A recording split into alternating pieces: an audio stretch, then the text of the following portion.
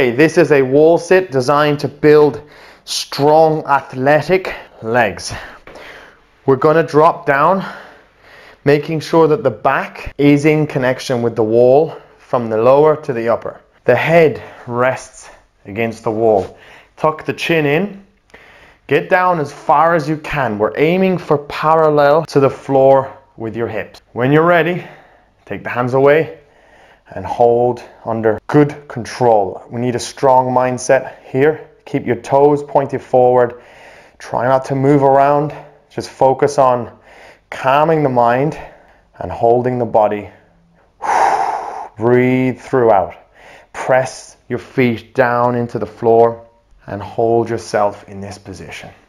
We can add weight when you're ready.